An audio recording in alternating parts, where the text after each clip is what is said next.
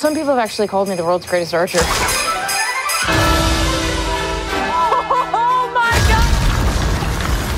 God! Are you one of those people? Finding the banter between Clint and Kate. Where are you? Oh, relax, I'm taking the elevator. Came pretty naturally. I'm surprisingly capable. Yeah. Their chemistry was so on. We're communicating, we're listening.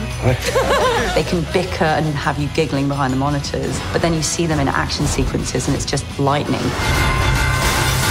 The intersection of those two characters becomes really the big base of what this show's about. I begrudgingly have her as a partner, if you will, and then our friendship grows. We certainly get our butt kicked all over this show. I enjoy the humor and the tone in the twists and turns that it takes.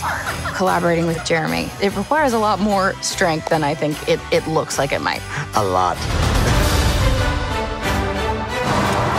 Definitely not this one. You don't have to say definitely like that. It's been such a wild ride.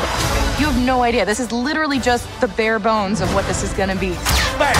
Holy! Your problem is branding. No, my problem is you.